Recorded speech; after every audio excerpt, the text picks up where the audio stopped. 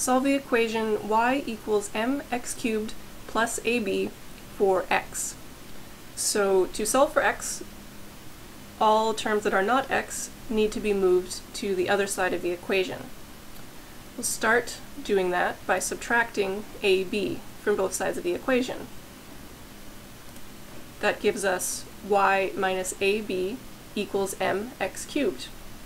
Next, we will move m to the other side of the equation. We'll do that by dividing both sides by m. So we wind up with y minus ab divided by m equals x cubed. Now finally we want to isolate x, so we want to get rid of this cubed.